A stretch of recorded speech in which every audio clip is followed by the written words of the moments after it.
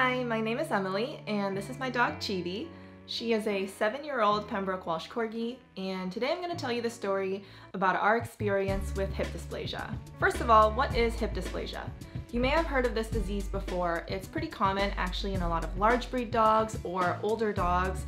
For us, we actually came across Chibi being diagnosed with hip dysplasia when she was just a 1-year-old puppy. Hip dysplasia is a skeletal abnormality that affects the hip joint in dogs. How it's diagnosed is by taking an x-ray of the hip area, and the veterinarian can take a look at it. So in Chibi's case, you could see that only 10% of the ball of the joint was actually in the socket, meaning that every time she was walking and there was friction that was occurring in the hip joint, it was causing her pain. In a properly formed hip joint, there should be nearly frictionless movement, meaning that there would be no pain caused to the dog when it's walking or running around. When Chibi was diagnosed, one of my first questions was, what was the cause of this? What's the reason why she's diagnosed, especially at such a young age? The tricky thing is there's a lot of different factors that can contribute to hip dysplasia.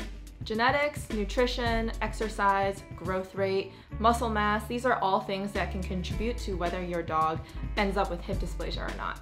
In Chibi's case, because of the severity of the hip dysplasia, our orthopedic vet told us that this was primarily a genetic condition that was passed down from her parents. For large breed dogs, inappropriate nutrition can contribute to it. Now that I also have a large breed puppy, I have learned a little bit more about nutritional differences between small dogs and big dogs. So in Chibi's case, that might have not been as large of a factor because she's a small dog, but for large breed dogs like German Shepherds, they have to grow at a much slower pace, and if they grow a little bit too fast, or if there's improper nutritional balances in the food that they're eating, that can also contribute to hip dysplasia. The dog's health and body condition is also an important factor, so often with overweight or obese dogs, there's a lot of strain and weight that is put on those hip joints, and so that can also affect things. Keeping your dog a healthy and trimmed lean weight is really important. So how do you know if your dog has hip dysplasia? For us, the first telltale sign was Chibi started limping. She actually had a lot more symptoms that potentially pointed to hip dysplasia, but I just didn't know what to look for. Throughout most of her puppyhood, she was actually quite low energy, and it was really odd because Pembroke Welsh Corgis are a very high energy, high drive breed that typically run around a lot. They are bred for herding sheep, so they're very agile and very active. But for some reason, Chibi has always been sort of low energy, never really into going on long walks, playing with other dogs. And looking back on it now, I think that probably was one of the first signs that she was in physical discomfort because she just didn't want to be active, and that is quite unusual for a high drive, high energy breed. Once Chibi was diagnosed, we had a variety of options given to us by our orthopedic surgeon.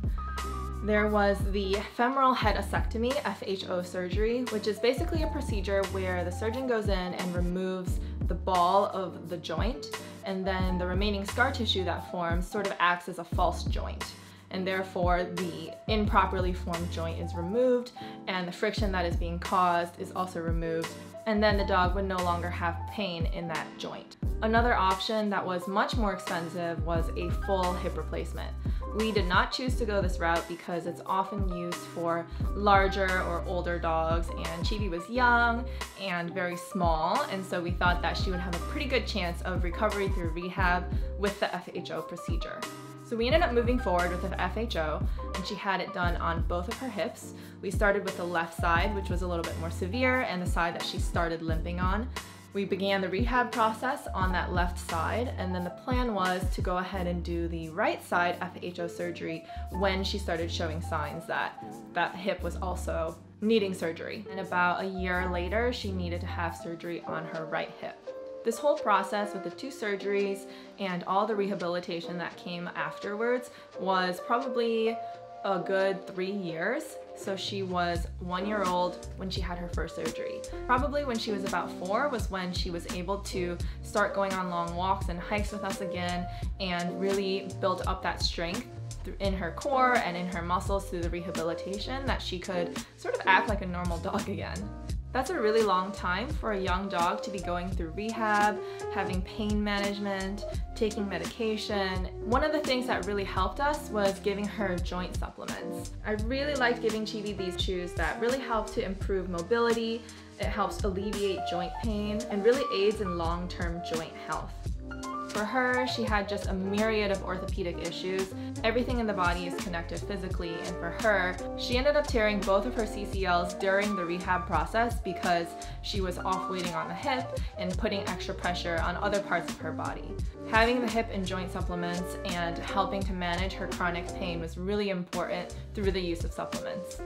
The great news is Chibi is now 7 years old, and for the last few years, she's been able to live a relatively normal dog life, meaning she's been able to travel with us, go on long walks on the weekend, go on relatively easy hikes when we go on road trips, and all of that is in thanks to the surgeries that she had and the years of rehabilitation and building strength back in her body.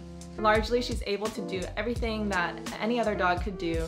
She can walk, run, jump, play with other dogs, and although it's a long and arduous process, it's not the end of the world, and dogs with hip dysplasia can still live a long, happy, and full life well into their senior years.